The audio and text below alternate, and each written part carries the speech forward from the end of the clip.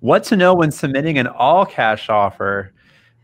Isn't that a nice problem to have, Lane? I mean, That would be nice. That would be nice. Having enough cash to. um, very interesting topic, because we are seeing a lot of cash offers today, actually an increased number, believe it or not, even given the stressful times and so forth. We know the baby boomers today have more money than ever before, and these are the folks that are helping their kids and first-time buyers buy properties, and also for them scaling down to buy their retirement or their forever home. We're seeing them having the cash they built up and the equity they built doing this. Lane, let's go ahead and talk about like the most important things and the strategies when submitting a cash offer and some of the benefits. Yeah, and I would say, in addition to what you just said too, over the next 5 to 10 years, there's going to be more of an increase in a transfer of wealth, so to speak. So there's going to be more cash available to purchase these homes. So yes, when you're submitting an all cash offer, a lot of people, and historically, have felt that you can kind of get a pricing discount. Maybe you can offer just a little bit lower than the asking price to get a deal on the home. But with 5, 10 offers, that might not be the case, at least in today's marketplace. But one of the things, or several of the things that benefit you being an all cash buyer, you're writing an offer, being able to write something with no loan contingency, no appraisal contingency, a quick close. You may have to be prepared to give somebody a rent back, because a lot of buyers right now need to sell their house to buy something. So you might have to be able to be prepared to offer a rent back. And a lot of the all cash buyers are offering free rent backs.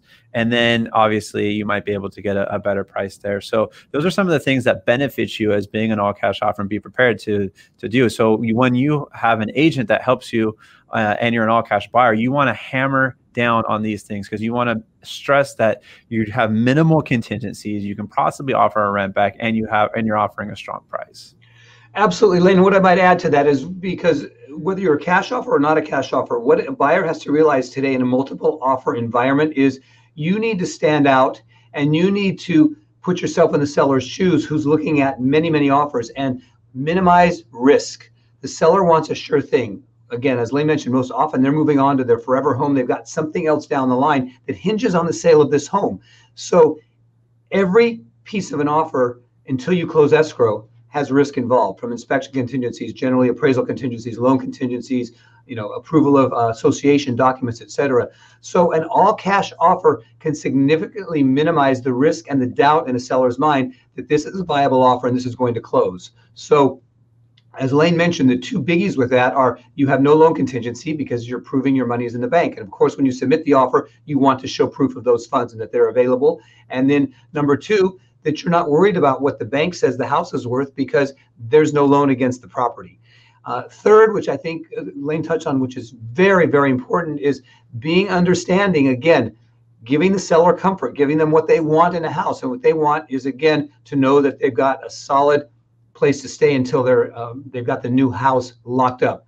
You're able to close in 5 to 10 days. They're not able to get out in that time. So allowing for that rent back, or even letting them stay rent free for 30 days, as crazy as that sounds, we're seeing a lot of our offers come in that way, and that's very attractive to the seller. So I think my take on this, again, is just, it's all about creating an attractive package where the sellers say that offer stands out. That's the one that we want to take. And let's say 10 to 15% of the offers that are coming in are all cash. What happens with the 85 to 90% who are financing and competing against these all cash offers? We're going to touch base on what you need to know competing against all cash offers.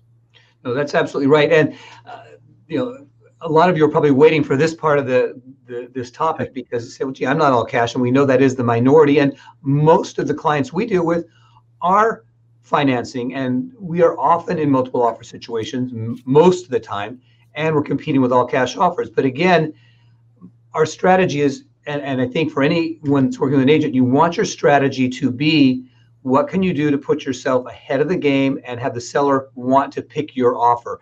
And at the end of the day, it's also important to understand a closed escrow is a good escrow. So even when there's financing involved, if you're pre-approved, you can minimize contingencies. Your offer is just as good as a cash offer. It's just as good, because at the end of the day, the escrow is going to close, the loan will fund, and the seller will have all of their money.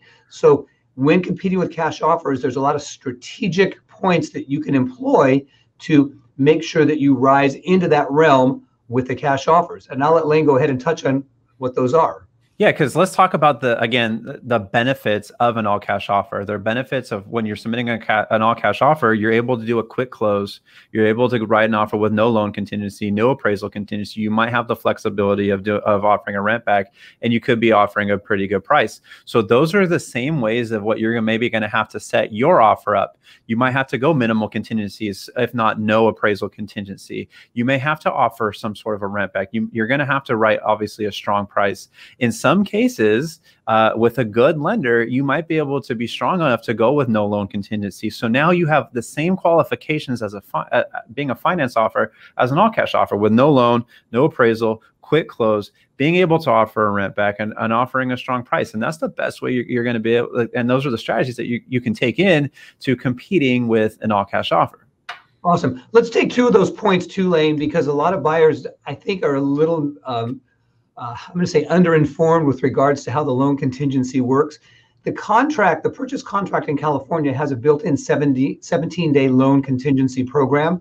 But realistically, if you've done your homework and you've pre-approved with your lender of choice, they've already desktop underwritten your loan. They've reviewed your income, your debt, your whole financing package, and you're essentially approved for that loan before you even write the offer.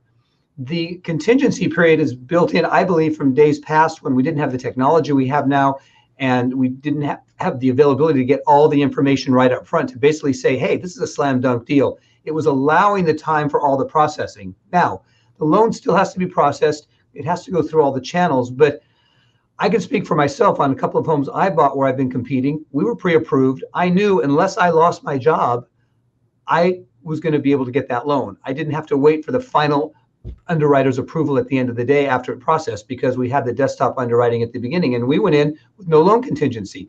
The only risk is that if you can't get your loan, you would be at risk to lose that earnest money deposit. But with good communication with the buyer and the lender, you can minimize that risk and feel comfortable with that. Secondly, the appraisal situation. As long as you are putting over 20% down, you've got a little wiggle room in case that appraisal comes in low.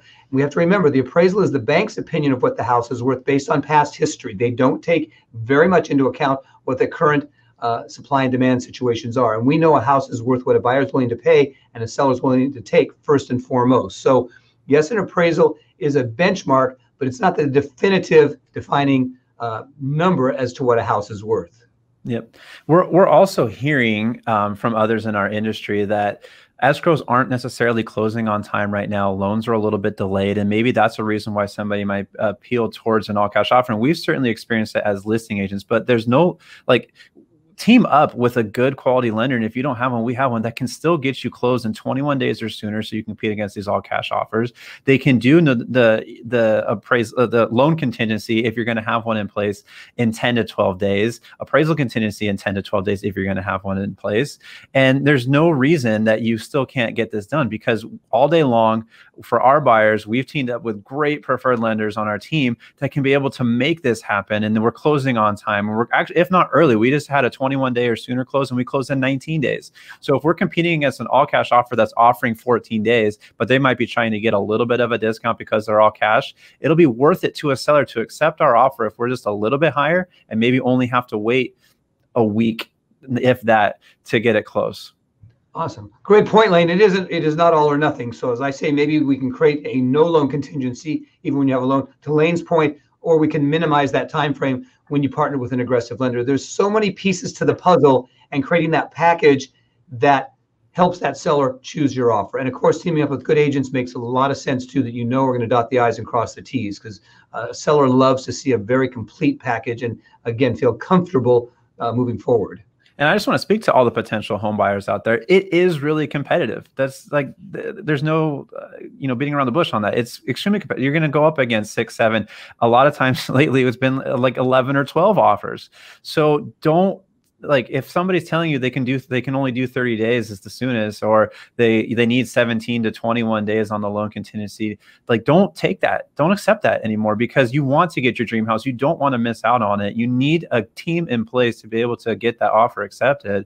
And we know exactly how to do that. So just don't lose out on your dream home. That's all. That's one of my pet peeves, is hearing about somebody who is missing out on the dream home because they were just accepting what somebody else is telling them. I think, Lane, and again, as we wrap up this topic, and I think I can see, Lane, the passion that you have that we exude on our team, and it's not to toot our own horn or anything, but it's not to be complacent as a buyer out there and just fill in the boxes and check the blanks, and check the boxes, fill in the blanks on the purchase contract.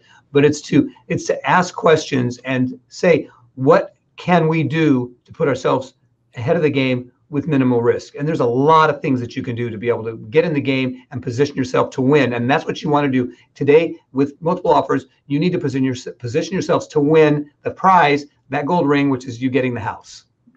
You got it. You hit the nail on the head.